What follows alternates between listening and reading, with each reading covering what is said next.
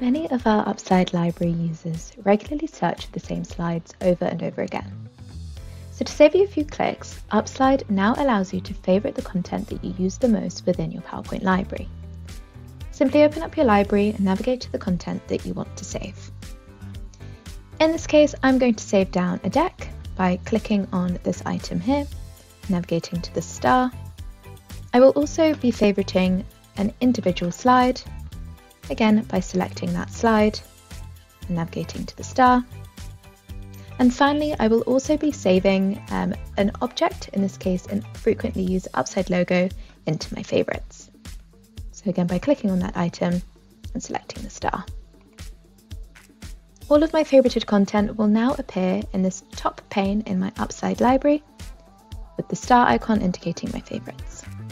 Any updates that your admin then makes to your library slides or to your library objects will also be reflected within your saved content, so you can always be sure that you'll be using the most up-to-date version.